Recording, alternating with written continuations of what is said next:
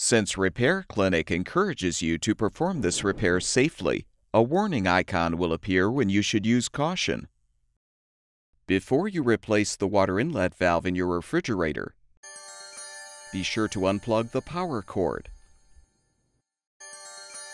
Shut off the water supply as well. Pull the refrigerator away from the wall so you can access the rear of the appliance. Use a 1/4-inch socket or nut driver to unthread the screw to release the water inlet line coupler from the lower rear access panel. Unthread all of the screws to release the access panel.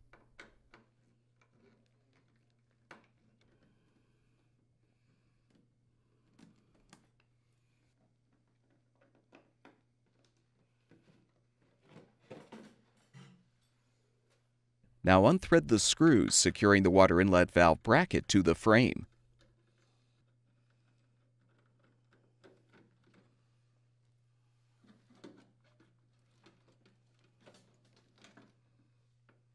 Disconnect the wire connectors. Note the location of the water lines. Then use a small flathead screwdriver to remove the locking clips, securing the lines to the valve.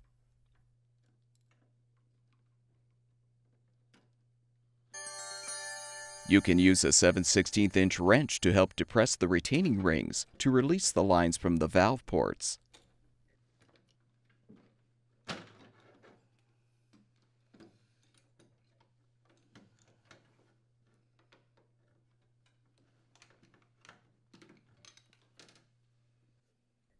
Install the new water inlet valve by first inserting the water lines into the appropriate ports until fully seated.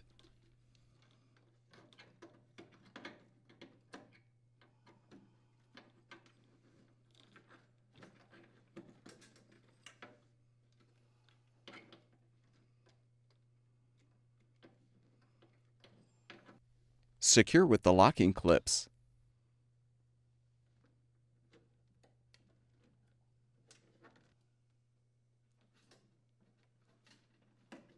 Connect the wire connectors to the terminals.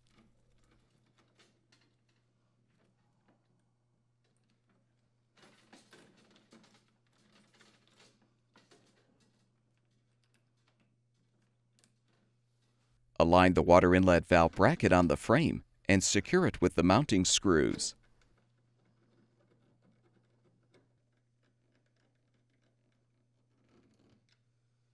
Reinstall the access panel.